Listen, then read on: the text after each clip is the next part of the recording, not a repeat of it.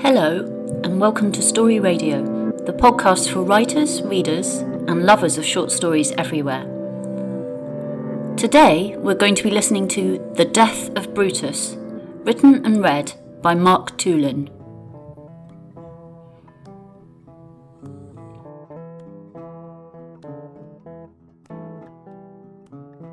The Death of Brutus by Mark Tulin.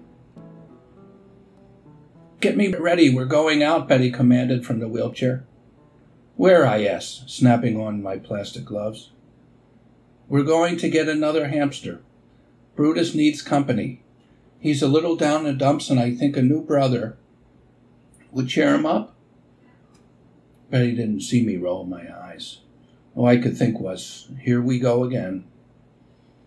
"Don't you think the O'Brien twins are enough company for Brutus?" I asked. "No, they're females. He needs a male."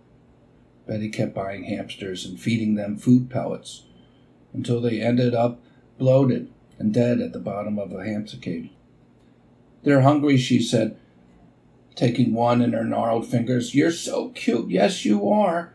You want Mommy to give you something yummy?" Betty became disabled from a car accident in her mid-30s, spending the rest of her life in a wheelchair. All the aides have quit working with her for one reason or another. I prefer less obstinate people, but surprisingly, I found her abrasive personality a bit charming.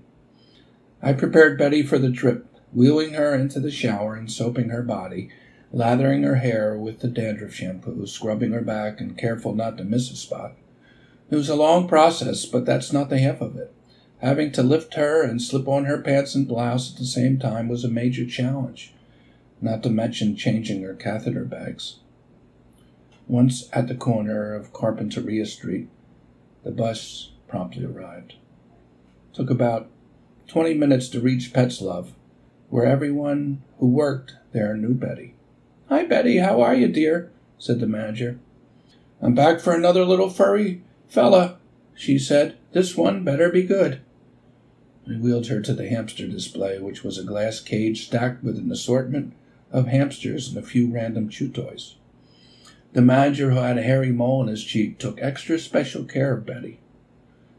"Which one would you like, the long hairs or the regulars?" "Oh, no. I had a long hair once and he died on me. Give me a short hair, and make sure this one lasts." "Betty," said the manager, trying to hide his exasperation, "you know that there are no guarantees. If you clean the cage, change the water, and don't overfeed the hamster, he'll live longer." She nodded her head, but didn't listen. She would go home, clean the cage once a month to save on bedding, and feed him multiple times a day. Then the poor hamster would overeat, and I'd find him on his back, stiff as a rock, with a blurry death glaze. Betty held a chubby one in her hands. He squirmed between her gnarled fingers, then climbed down her floral blouse and onto her lap. "Do you need any help?" I asked. "Don't just stand there, Phil. Get him before he falls." He looked up at me with his sad, juju-bead eyes. He didn't even wiggle or try to escape. "This one is a keeper," I told Betty.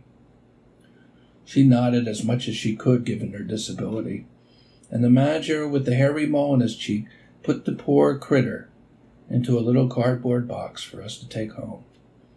I attempted to attach the box to the back of the wheelchair, but Betty insisted that she hold him on her lap.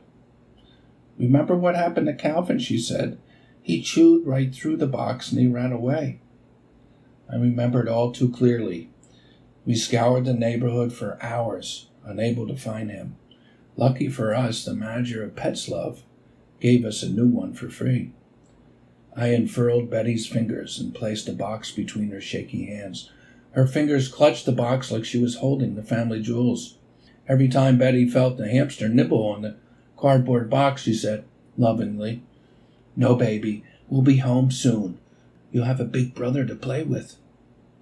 Miraculously, the hamster listened, stopped gnawing on the box. Once home, I changed Betty's leaky catheter and took the hamster to the cage. I held the hamster box open for a few seconds, not rushing the hamster into his new home, and instead allowing him to sniff around so he could feel safe. I watched him slowly venture into the cage, pausing cautiously, then took a few more steps and burrowed completely under the white bedding. As I filled the water bottle, Betty called out from the living room, "His name is Caesar! That's it, Caesar!" She had just watched Cleopatra on cable and wanted her new hamster to have a powerful Roman name to go along with Brutus. As for Brutus, I didn't see him in the cage. He usually greeted me with a couple of excited squeaks when I opened the door or tapped on his water bottle. I searched under the mound of bedding, and there he was, as stiff as a rock. His eyes were open, and he had a frozen grin like death was a happy occasion. "Goodbye, Brutus," I whispered. "I hope you do better in your next life. I hope you find happiness wherever you're going. Because wherever you go, I'm sure it will be better in this place." I presented a dead hamster to Betty, who was busy cleaning the wax from her ears with a Q-tip. When she realized that Brutus was dead, she cried like a part of her had died, perhaps conjuring up thoughts of her body mangled in that unfortunate crash. "No, Brutus, you can't be dead," she repeated, then looked at me with her rheumy eyes. "I bought him a few months ago. He was alive this morning." If I reprimanded her for feeding him too much, she'd give me much grief, so I just stared at Brutus, lying like a rock on the table with shards of white bedding stuck to his greasy fur. Betty was a dreamer, a believer in miracles. She believed that one day God would come down from the heavens and make her walk again. She often invited her priest to sprinkle her with holy water, which gave her some hope that her struggles would one day be over and her body healed. "We're going to save him," she said. "Brutus will rise from the dead. We'll invoke the heavenly spirit." I felt like saying, "The only special powers that you have, Betty, is being a royal pain in the ass." But Betty put her crooked finger on the dead hamster's head and grabbed my hand. "With the power of God invested in me, I command the life in your body to resurrect and become whole again."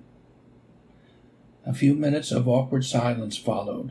The clouds didn't open up, nor did a bolt of lightning strike Brutus, reviving his limp body that would awaken a hamster version of Frankenstein.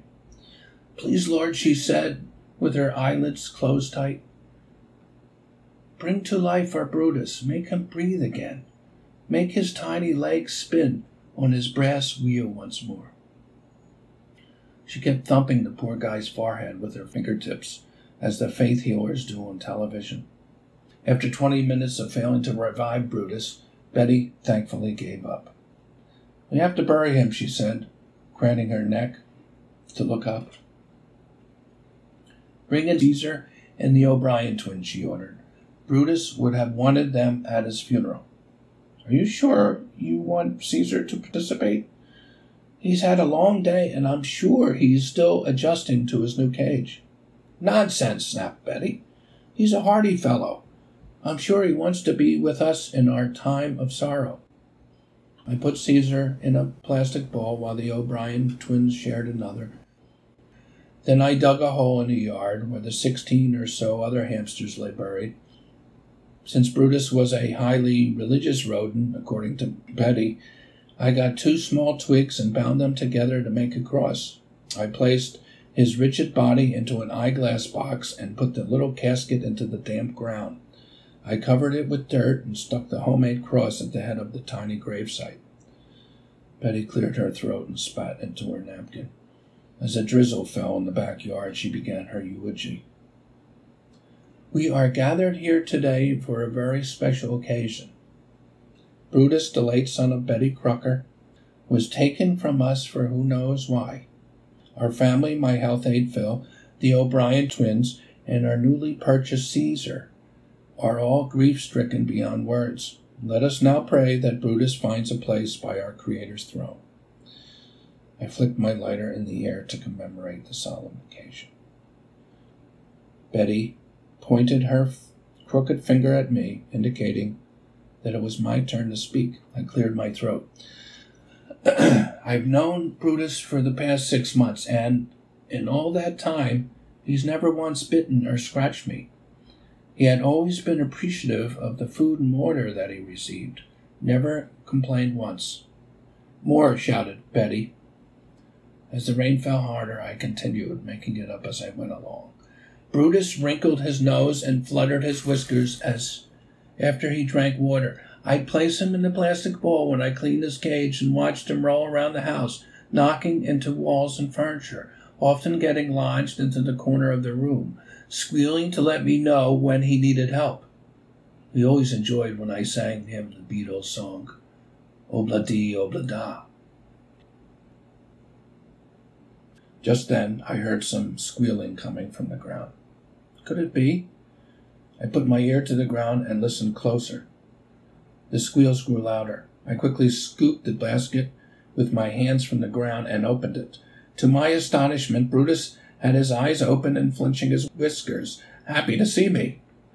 Betty's eyes teared as she held young Caesar in her hands. "Amen," she said loudly, crossed herself, and let out a long, pronounced sigh to the heavens. I put the revived Brutus in Betty's gnarled hands, and she began kissing him all over his body, saying how much she missed him, and that the power of God really does exist. There was a few minutes of joyful and excessive cuddling, then the rains came down harder, and we all went inside. "What do you want to eat?" Betty asked.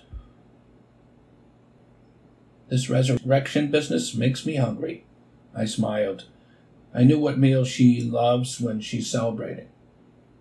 I microwaved a Swanson Salisbury steak with mashed potatoes and gravy, and returned the O'Brien twins to their cage. There was just a joy and happiness in Betty's eyes for the rest of that day. No complaints about her back or her pain in her arms and legs. She was proud of herself for performing a miracle and rescuing Brutus from the jaws of death. Her life now complete and justified. She let Caesar and Brutus walk on the dining room table as she ate her TV dinner, feeding both with her gnarled fingers some of her peach cobbler. "You're the cutest little brothers I ever saw," she said lovingly.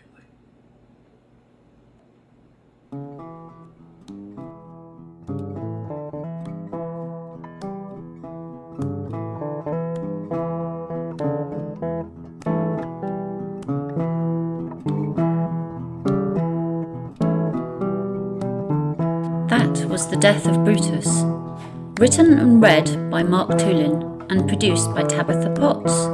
If you're enjoying the podcast, why not consider supporting us on Patreon? You can find us online at www.patreon.com/storyradio.